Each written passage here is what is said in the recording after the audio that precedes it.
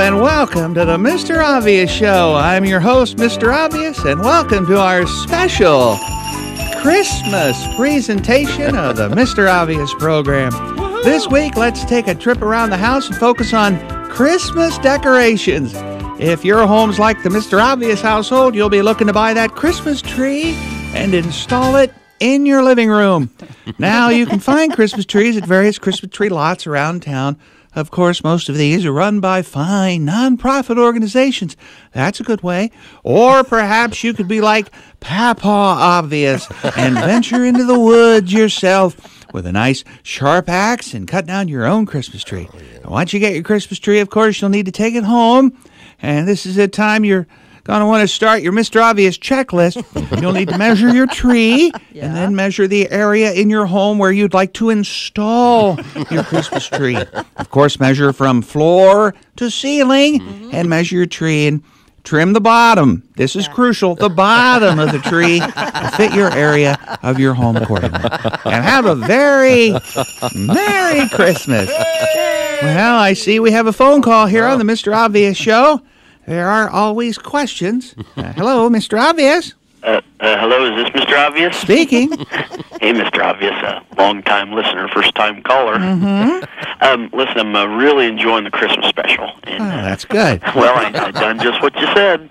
I actually decided to follow in Papa Obvious's footsteps. Yeah, we went out in the woods, picked out a great big pine tree. Used that great axe idea, and chopped it down that way, and we've got a big, beautiful tree, Mr. O. Well, super, and Merry Christmas to you. Now, let's take... Mr. Obvious? Yes? Well, here's my problem. Uh-oh. We got it home okay, and fit in the living room just great, because I used that tape measure suggestion you had. Great idea. Right, and you followed your checklist? Oh, yeah, I had the checklist going, and I got this tree in there, and it's a good-looking tree, but, well, here's my problem. I chopped off the 6 inches, just like you said, off the bottom. On the bottom? Yep, and I tried standing her up, and it fits just fine. But, well, it won't stay up there. It just keeps falling over. Now I got a Christmas tree on my floor, Mr. Obvious, and I mean, that ain't Christmas. Well, no, caller, that certainly isn't Christmas. I can see, I guess, how you might need a little help here. Yeah, I sure do, Mr. O. I even tried asking my neighbor for help. He's a real handy guy around the house and has all kinds of fancy tools in his garage. Oh, everyone could use a good neighbor like that. So was he able to solve your tree trouble? Nope. He said he didn't know a thing about it. He never tried to install a Christmas tree. That is unusual. It seems like such a common thing. This is your next-door neighbor, you say? Yep. Good old Morty Leibowitz. Yeah, Morty, he's a great guy, but he never hangs up any Christmas lights or decorations or nothing.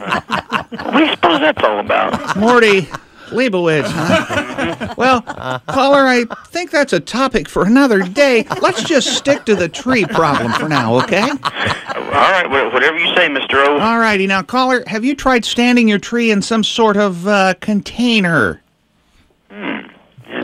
I didn't think of that. That's not a bad suggestion. What's the container for? You know, to give the tree some sort of support. Right. Okay, so just like put it in a trash can and that'll hold it up, right? No, not a trash can, caller. Something that's a bit smaller and that could hold water to keep your tree nice and fresh for the entire Christmas season. Something like, how about an old shoe? No, I don't think a shoe would work for you. You need something a little larger that would hold water. You could set your Christmas tree in. Now, stick with me here, caller. How about a Christmas tree stand? Ooh. A stand? Where do you reckon I might get one of them?